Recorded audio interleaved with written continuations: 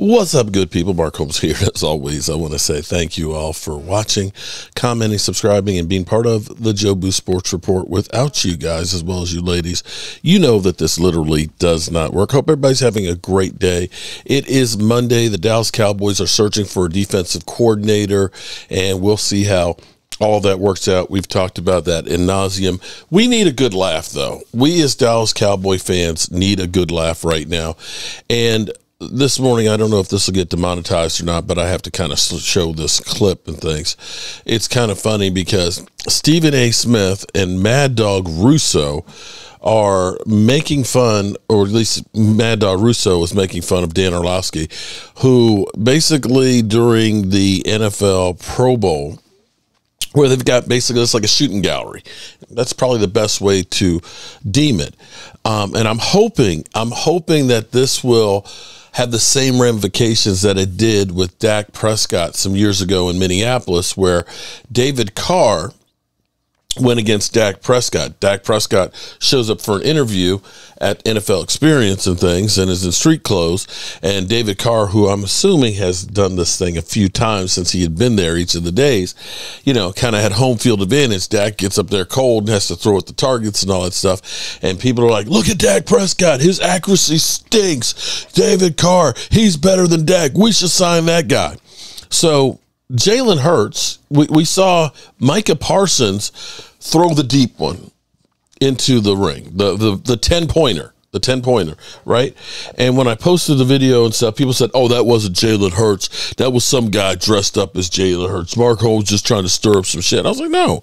So it's the whole clip there of Jalen Hurts, and he kind of missed it.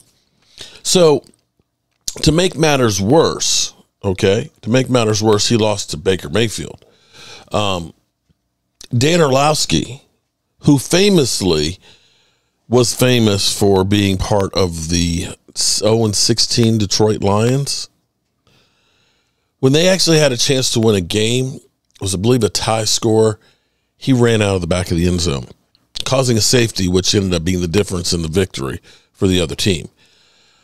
Dan Orlovsky, who is on ESPN and constantly critiquing other quarterbacks and telling them how bad they are, he did the same shooting gallery for quarterbacks and is getting praised because he did better than Tua and Hurts.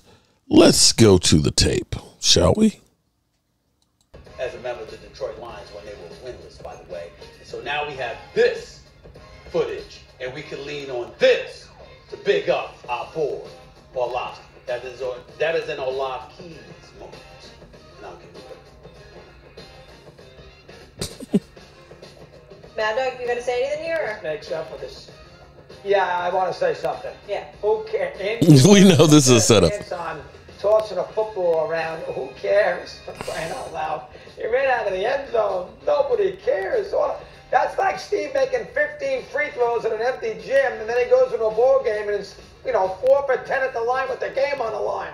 Why? Because he hits the three going across there like a city. Which is definitely Nobody possible. Cares, Steve. Which is definitely possible. I Which care. is definitely possible. I was impressed.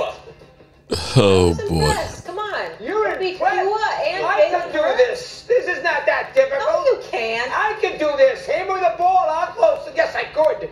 No, you can't, Mad Dog. Oh, this is ridiculous. He was a scrub in the NFL. This does not make up for that. Your money. Oh, boy. Now, I will say this because having experience, when we went to the draft last year, shout out to DMV, don't mean to throw you under the bus and stuff, but it's funny because people constantly say, oh, he's a scrub. He missed this guy and that guy. And they have set up at the NFL Experience, and hopefully we'll see it at the draft again this year, they have the deep ball. And they have like a basket similar to that, that's at 10 yards, one at 20 yards, and 30 yards. Only a few people made the 10-yard one. And I saw nobody, and I mean nobody, make it on the 20 or the 30. It's a lot harder than you think, especially when you got defenders coming at you. So, yeah, we can all say, well, I can put it on here.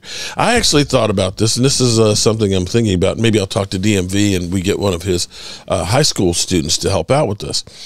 But they have eyeglasses that actually have a camera in them.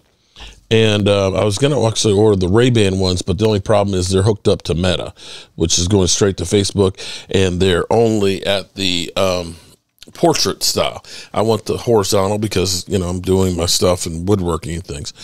But I thought about getting like a high school quarterback or a college quarterback to wear a pair of these and do a couple of plays, hopefully not get tackled and mess up the glasses, but to give you an idea in real time what the quarterback is looking at, because these glasses, of course, would be what he is looking at and so on. And I think that that would actually be pretty cool to do, to give you a feel for what it's actually like. Because a lot of you all that have never played football at any level, much less at the highest of levels, and understand what it's like. Dan Orlowski, hey, congratulations on beating Jalen Hurts and Tua.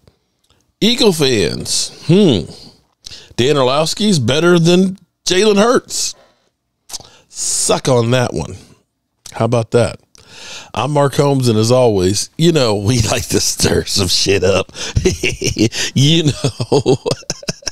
You know, we like to stir some shit up here on the Joe Boo Sports Report. You know what I'm saying, good people. I'm Mark Holmes, and well, yet. Does this defense have any heart? No, they suck. I've been telling you all season, Philly. Shit on you. They've shit on you. Don't you hear me, Jordan Davis, Jalen Carter, Slide? They shit on you. They've shit on you.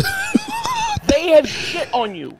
Don't you hear me, Jordan Davis, Jalen Carter, Slide? They shit on you. Kill them. Oh my goodness! Did he say they cock it on them? I hate the style of defense.